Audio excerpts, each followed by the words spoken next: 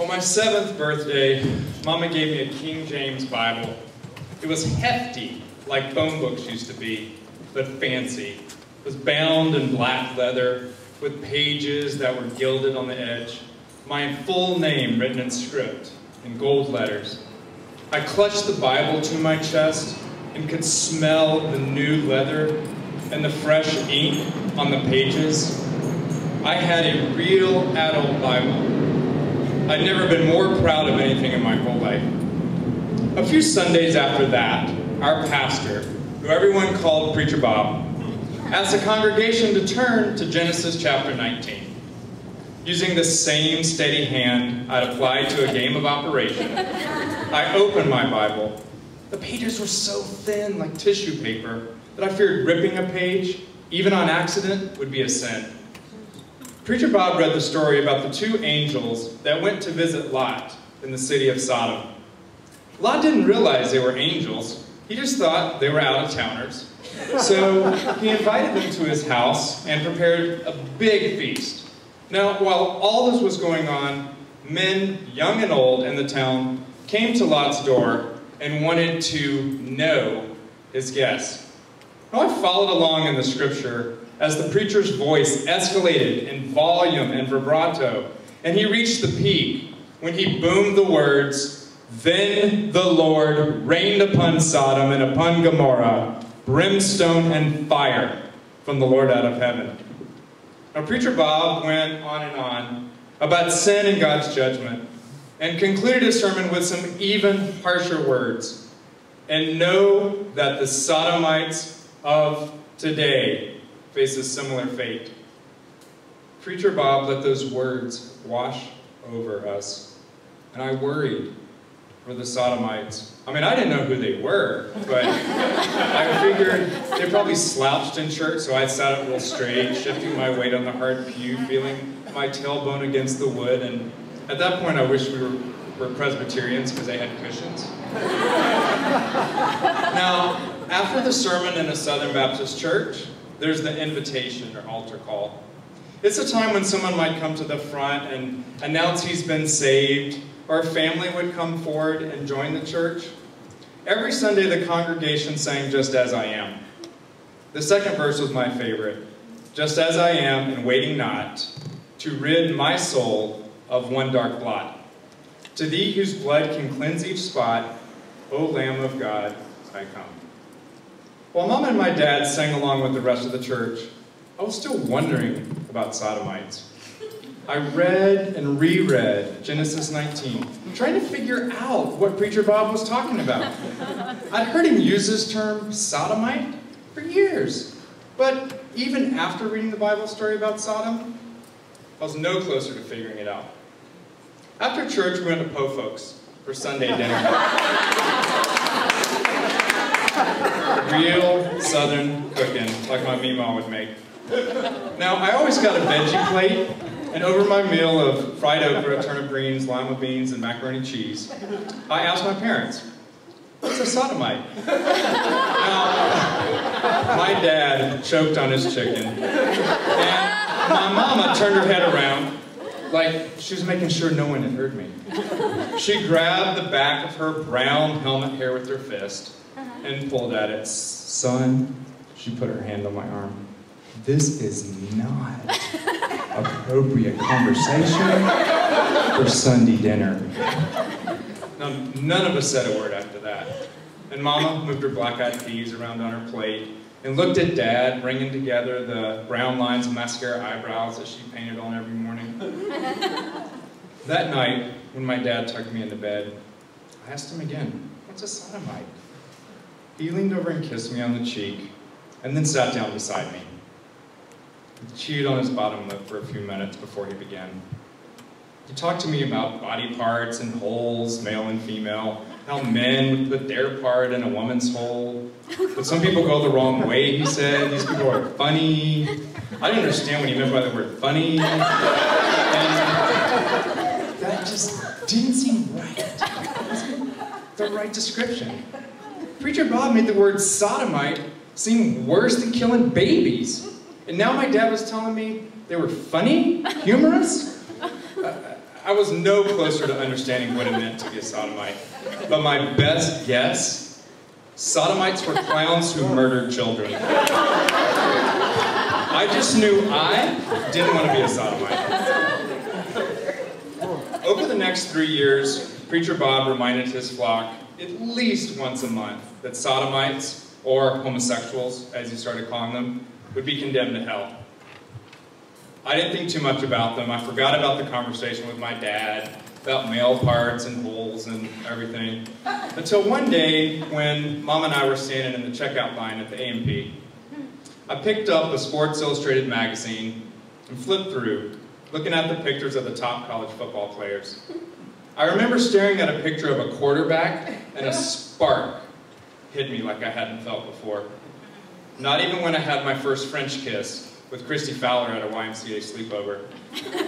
Our groceries moved on the conveyor belt, and I put the Sports Illustrated back on the shelf. "Go ahead and get it," Mama said, and grabbed the magazine and put it on the conveyor.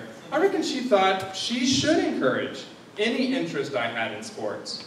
A few weeks later, she even got me a subscription to Sports Illustrated. Now that was a huge mistake. So when each issue arrived, I raced to my bedroom and searched the magazine for the Solaflex ad. I'm just going to take a couple seconds. No. That shirtless guy sitting on a workout bench, abs tight, pecs ripped, biceps flexed. Even though I knew it made me a sodomite, I jerked off to that picture almost daily. But afterwards, I'd read my Bible and pray, "Jesus, please cleanse my soul of this dark plot. I don't want to be this way." On Sunday nights, instead of a sermon, laymen testified about how Jesus had impacted their lives. One night when I was about 15, Preacher Bob asked Judy, a woman in her early 20s, to come to the front of the church. He handed her a microphone, and Judy fumbled with it for a few moments before Preacher Bob came over and turned it on. The silence built up the suspense, and I sat up in the hard pew and leaned over so that I could see her better. Judy cleared her throat a couple times and then began, "I left home at the age of 16 after my stepdad raped me." Judy had been a prostitute and talked about that lifestyle, and then led up to an admission. "I knew that I couldn't keep the baby and continue to earn money, so I had an abortion." The gasps in the congregation sucked the air out of the room, and for a moment, I imagined myself up there, talking about my story in 10 years, about how Jesus saved me from life as a sodomite. I squeezed my Bible so tight that I could feel the beating of my heart. Judy finished her testimony, "Jesus Christ saved me, and I'm alive today because of him." And I thought, if Judy's sins could be cleansed, then certainly mine could too. Now, for the first time since I realized I was gay, I felt a sense of relief about my feelings. I stayed up that night reading my Bible and praying, trying to find some passage that would be the magic bullet to heal me. But I didn't find anything that night, or any time over the next 6 years. My senior year in college, I came out to my parents. Within the week, they scheduled an appointment with a psychiatrist. We lived in Anderson and drove 35 minutes northeast to Greenville, so that there would be no trace of these sessions. My dad paid the receptionist in cash. $300. So it was 1991, $300 for the 2 hours. Each time I smell fresh money, I'm taken back to that moment, and I can hear the sound of the paper crinkle. His dad pulled a $100 bill out of his wallet and then checked to make sure there was just one, and then he pulled out another, and then a third, and then laid them on the table. I met with the psychiatrist for an hour, and then my parents met with him. And I remember walking back beside my mom into the car. She seemed in a daze. Her lips pursed, her eyes focused on the asphalt parking lot. She stopped halfway and pulled a Kleenex out of her purse. She looked up at the heavens and shook her head. She dabbed at her eyes, and I could see black streaks from her mascara on the tissue. "That was wasted money," she said. "I thought it could cure you." At that moment, I felt a sense of dread, like I was about to start on a very long journey. I asked my dad what the psychiatrist told him. He said we could either accept you or reject you. The choice would mean having you as a part of our lives or not. Now, the therapist's advice to my parents has been important to me the last 20 years. My first semester of law school, Dad admitted to me that he'd been cheating on my mom with a woman just a few years older than me. His adultery had been going on for 8 years at that time, and it went on for another 7 after he told me, before he told my mother. I was angry at him for cheating on her, and even madder because he wasn't honest about his feelings. He took 15 years of Mama's life, prime years where she could have found someone else. Mama called my dad's wife the W because she's too Christian to use the word whore. Mama still goes to the same church, Concord Baptist, where Preacher Bob ranted about sodomites for 30 years, and the church hasn't changed much. Mama's church contributes to ministries whose objective is to bring wholeness to the lives of gay people because we are broken. When I was writing this piece, I realized I had no idea whether anyone at Mama's church knew she had a gay son. So I asked her. She reacted like I was crazy. No, I haven't told anyone. Not even your brothers or sisters. No, they would think less of you, she said.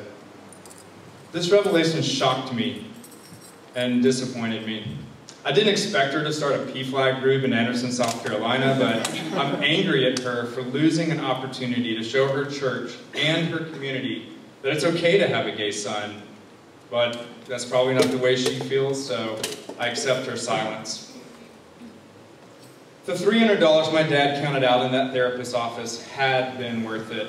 I've accepted my dad's new wife because I want him to be a part of my life. Mama probably prays every day that Jesus will wash the dark blot of homosexuality from my life, and I've accepted that. They're the family I was born with, and they're the family I still choose. I want them to be a part of my life. Is that so wrong?